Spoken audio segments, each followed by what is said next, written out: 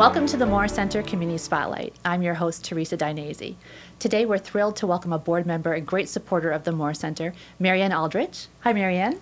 Good afternoon. Welcome. Thank you. It's nice to be here. So you're with Dartmouth-Hitchcock. I am. I have been there 20 years this August. My goodness. So you're the Senior Advisor for Community Relations? I am currently, that's correct. And what do you do in that role? A lot of community service and working to represent Dartmouth with all of the colleagues that I have within the system to be out and giving back to the community through whatever way we can. Wonderful. So you're also a board member of the Moore Center, and your tenure actually has gone back a few years, and then you sort of termed off, and now you're back with us. Yes, I'm very fortunate.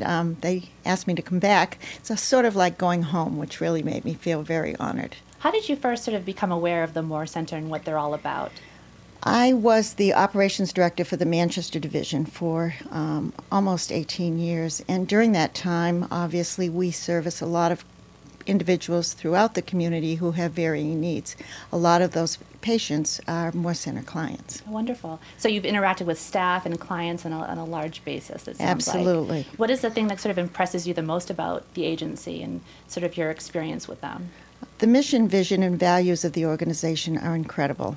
And, you know, to take intellectually and otherwise challenged individuals and give them an opportunity to be part of the community with the support that the Moore Center is able to give is truly a gift to our community. I imagine. So have you seen sort of the perception of the Moore Center and what they're all about? That's become a lot more visible in the community. People are become more aware of their mission. They are, and I think one of the reasons that that happens is the leadership there really feels that the community is part of the support that lets them be the organization that they currently are.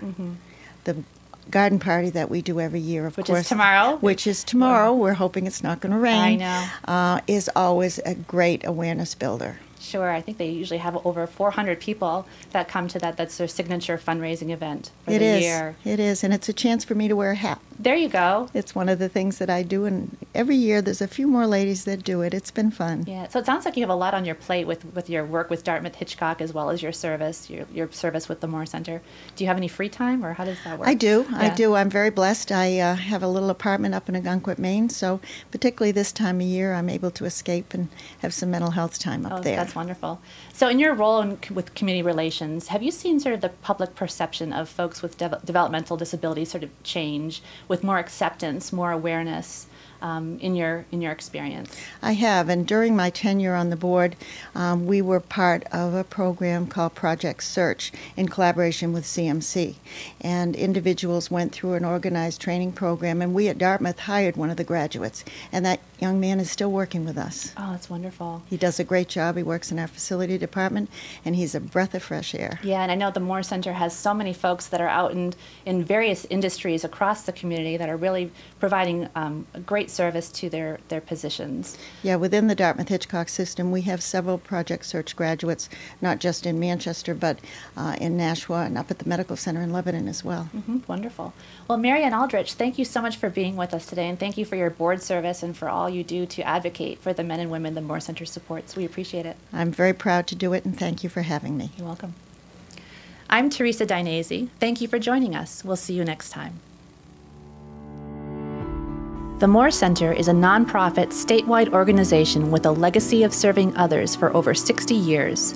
We provide compassionate, high-quality, cost-effective services to people of all ages, from early intervention services for children, to programs and services for adults with developmental disabilities, to home care services for seniors wishing to remain independent in their own homes. We also provide training for the human services workforce. To learn more about this award-winning nonprofit organization and its rich history of creating opportunities for a good life, please visit us at morecenter.org.